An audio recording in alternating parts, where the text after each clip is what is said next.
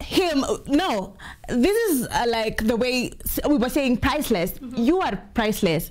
And Guardian Angel said Esther Musila, the current wife, is priceless. Like, she's worth even more than the 16, was it 16 million? Yeah. Exactly.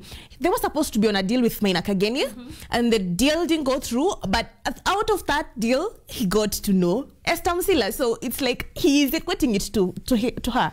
And out of that, I get to ask myself, now, if someone proposed to my boyfriend, 15 million, you either stay with this girl or you leave her. What will happen? I also don't know myself. Not these humans, but for... what I'll do first, I'll take the 15 million, and then later on, Stacey, these humans, I'll come find you. But we have the money, you know. I don't want to think about it, but I feel like Esther,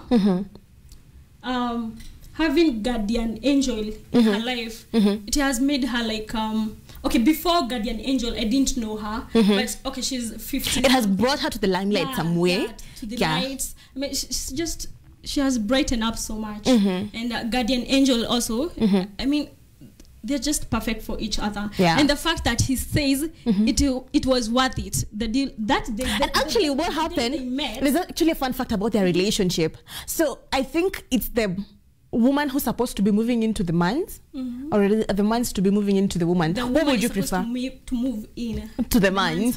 Okay, so but majorly what they did, Esther Musila has 2 kids, and she left the house for the kids. Now the kids get to stay by themselves. That was so nice. The kids get to have the house by themselves, and then now she can go enjoy her marriage. Where I'm going with my kids. But no, that's their way of parenting. And you know, her having 2 kids means they're blending the family, and blended families tend to require a lot of effort.